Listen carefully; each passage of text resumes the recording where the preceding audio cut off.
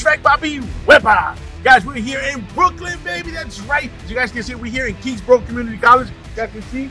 Guys, today we're taking care of the boilers because we're entering the heating season, baby. That's right. So the boilers got to be clean and ready for the winter. So guys, this is what we got to do. So this job is a little different because it's a commercial boiler. So exactly what it is, it's a firebox boiler. It's a boiler straight from Canada. So all the big shout out to all the Canadians out there. So we're working on a water tube boiler. So typically on a fire tube boiler, you're cleaning the inside of the tube, but this time we're cleaning the surface area of the tube because the water is inside the tube. So we clean the surface area and we want to make sure that it's working efficiently. So guys, let's take this journey together. Let's go, baby. Wepa!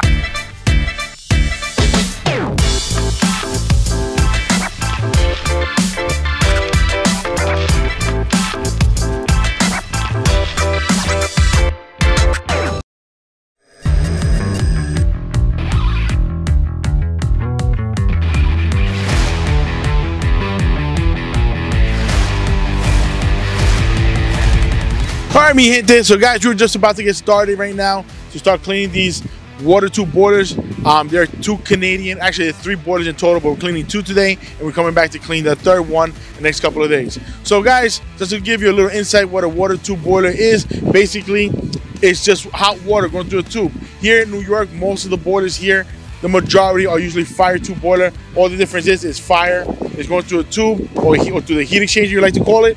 But in this case, it's a water tube boiler, so it works a little different. So instead of cleaning inside the tube, we're gonna clean the outside surface area of the actual tube. And of course, we wanna make it more efficient and they burn less fuel.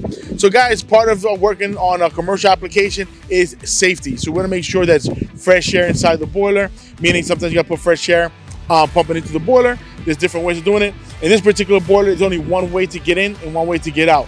So I always wanna make sure that, number one, is it gets hot in there. So make sure that we have water on the side ready. Also, we have facial masks because we don't want nobody breathing in all those particles, especially soot. You don't want to fuck up your lungs, so that's super important. So safety is first, PPE.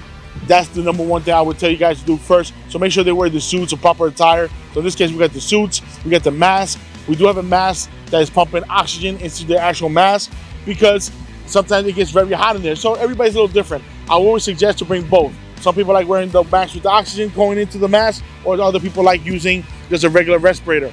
Either way, you want to protect your guy and you also want to protect yourself. What else? Guys, it's pretty straightforward. It's pretty straightforward as far as the cleaning is concerned. I'm going to show you in the video momentarily what it takes, what we have to do. Just got to be a little bit slim because I'm a little gordito, so I don't fit in there. You have to get somebody that fits in there because, as you're going to see in the video, it's very, it's a confined space, basically. It's very narrow. But somebody got to do the job. We're doing the job. And, hey, it is what it is, guys. So let's take the journey together. Let me show you the process right now. Wepa!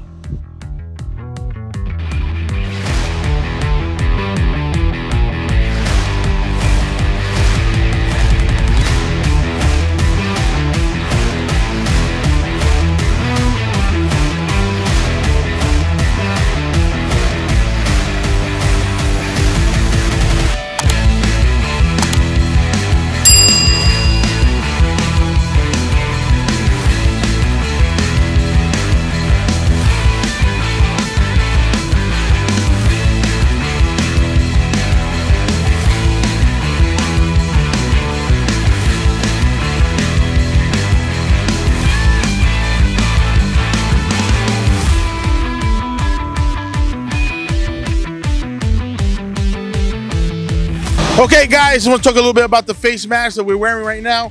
So guys, this face mask is a great respiratory mask, or we call it a respirator. It's a full face mask you guys can see. However, sometimes when you're breathing, it fogs up your actual lens or the actual face shield. And also, in this case, he's breathing, but he has a little hard time breathing and it's also hot in there and he feels like he's hyperventilating. So I give him the next mask. The next mask is the mask that is pumping oxygen inside the actual mask, and it's separate, meaning it's a separate face piece, meaning it's a separate mask just for your nose and your mouth to breathe, and we have a separate set of goggles so he can see better and he's not fogging up his glasses. So guys, make that proper investment because most importantly, you want to protect your lungs, you want to protect your worker, his eyes, and most importantly, you need to see what the fuck you're doing, right? So stay tuned, guys. Wepa!